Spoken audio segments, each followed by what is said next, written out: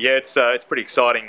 This is my third time back here at the hospital, and it's great to involve giving back to the community along with the rally competing at the same time. So what they've done, they've arranged with the Tucson Trail that'll pick the cars up from the CBD and take them out to the service park.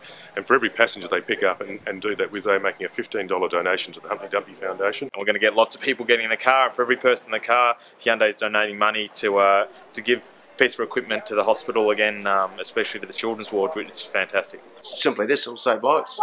You know, the quicker you can work out what's wrong with the child, the quicker you can recover that child. A great initiative, and also great for people to come out and see us up close and personal. We can talk about things like economic impact and those sorts of things, but when it's things like this that touch lives and families, then it's a really good thing. And it's great to see that the whole rally community is giving back to the community of Coffs, and hopefully Coffs is giving back to the rally community as well by supporting the event being here, so it's sort of a win-win situation. Yeah, it's a no-brainer, isn't it? Not only are they raising money for charity, but they're getting a free ride out to the service park and easy parking, and away you go. I think people will enjoy the ride, and I'm sure they'll be interested in purchasing a Tucson. The car's great, so why not go along for a ride, and it's only going to help the local community.